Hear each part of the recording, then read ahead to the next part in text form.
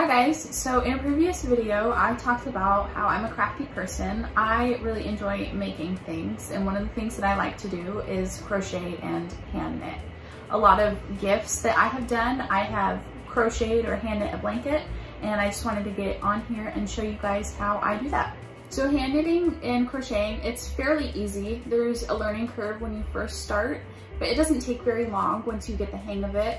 I typically can finish a blanket in a day. It's not hard to mess up, and if you do mess up, it's very easy to go back and undo. And since Christmas is right around the corner, these make great gifts for people. Maren has made quite a few over the years for Christmas, birthdays, just really any occasion, and it's a great personalized gift since you can change the colors, the pattern, everything. So it's really a great gift that we love to give to people. I am by no means a professional. I know there's things that I don't fully understand how to do. I'm definitely still learning, but I just wanted to share with you because I feel like I'm definitely still a beginner, and so I wanted to share with other beginners how I do it. And all you need to make this blanket is scissors, the yarn of your choice, and of course some time. And this is optional, but we'll be using a lighter. So this is the yarn that I like to use when I make blankets. It's very thick and chunky, and it's really warm as well. I just get this from Hobby Lobby. It's $7.99 a skein. To make a queen size blanket, I think I used about 12 skeins, and the blanket that I'm going to show you how to make, I'm only going to use 8. This is one of the blankets that I actually just finished making. This is a Christmas gift for someone. This one I used 8 skeins, and it only took me about 6 hours start to finish. It was super simple.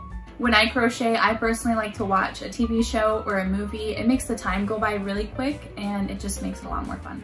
So starting out, you want to start with a simple slip crochet knot. So you just fold over like that, and then take a little bit more, pull it through, and then you want to make sure it's tight. Then after that, you're just going to pull through your yarn just like that. So you make a loop, and then you pull it through, and you do that for the length of the blanket, however long you want it to be. I like to do mine about 30 knots long.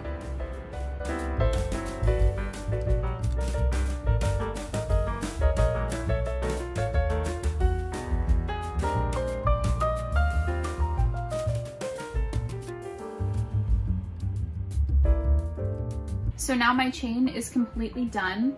I leave this last loop at the very end open, and then I'm just gonna take this yarn and I'm gonna pull it through each individual chain just right here up at the top. So I pull it through, and I'm leaving the loops open so I could essentially do the same thing over and over for each row in order to hand knit this blanket.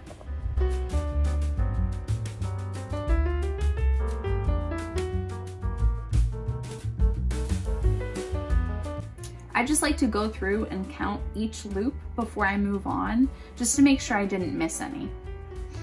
So then next, you're just gonna take your yarn and just pull it through each loop, kind of like you did just a second ago, and you just leave another loop on the top.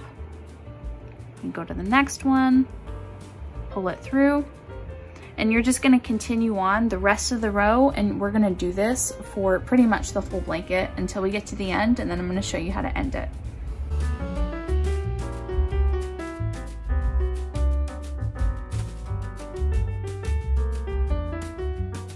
So you definitely wanna make sure your loops are all about the same size, because if they're not, it kind of messes with the tension of the blanket, and it'll end up like really curvy, and it won't lay flat and nice at the very end. So other than, you know, making sure my loops are all about the same size to make sure it's tensioned correctly, I also like to just lay it on the floor so it's on a nice flat surface instead of my lap, because that's when it tends to get, you know, a little bumpy and different. Now I'm at the end of my first skein, and I need to connect this to this, and a way that I like to do it to make it seamless is I actually melt the yarn together. So I just cut the tip off, and then I light the end like that, and then just burn them together, and then we're good. I did 2 skeins for this first section that I want to do, and now I want to do some white. And I'm just going to do the same thing that I did before, light the end, put it together. And then I just pull it through. And it ends up being completely seamless. You can't even tell that I switched the color.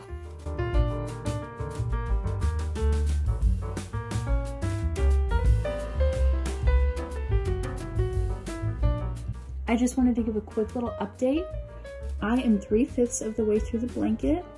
It's taken me a little over 2 hours to do this. Right now, it's about 4.5 feet wide, and lengthwise, I think the finished product will be a little over 5 feet long. Okay, so I'm done doing all the rows that I want to do, and now I'm going to show you guys how I finish off my blanket. So I'm just going to do a simple line of crochet along the top. I'm going to take this loop that I just finished, and I'm going to take the second loop as well. I'm going to put my fingers through, take my yarn, and just pull through like that and have a loop. I take the next loop and I do the same thing.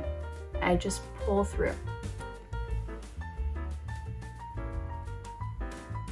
So I just continue just like that along the rest of the top all the way down.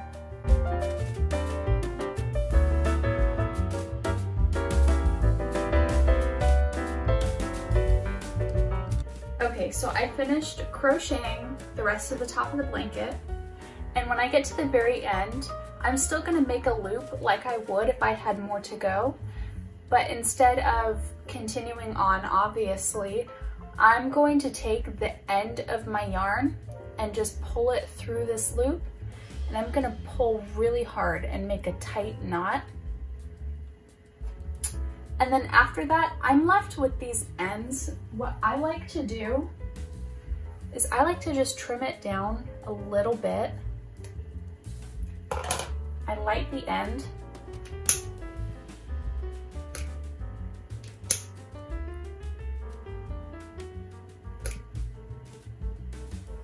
And I just melt it onto the corner of the blanket right there. And it's completely seamless, and you can't even tell that it's there. I just wanted to give a little close-up of the end of the blanket. I just burned it in right here, and you can't even tell it's completely seamless, which is one of the reasons that I prefer to do it. I know a lot of people like to weave in their ends and just leave them in the blanket. I prefer to just burn them in, and it is really stable, it holds up. This thing's pretty huge, and it turned out great. It took me about 4 hours from start to finish. I definitely took some breaks in between. I just measured it, and it measures it about 5.5 feet, which is super nice. I think it turned out really well. So that's all it takes. It's pretty simple, it's easy, and it just takes a little bit of time. So if you guys have any additional questions that Maren didn't answer in the video, please leave a comment down below, and we will do our best to answer you. Thank you guys for watching, and we'll see you in the next video.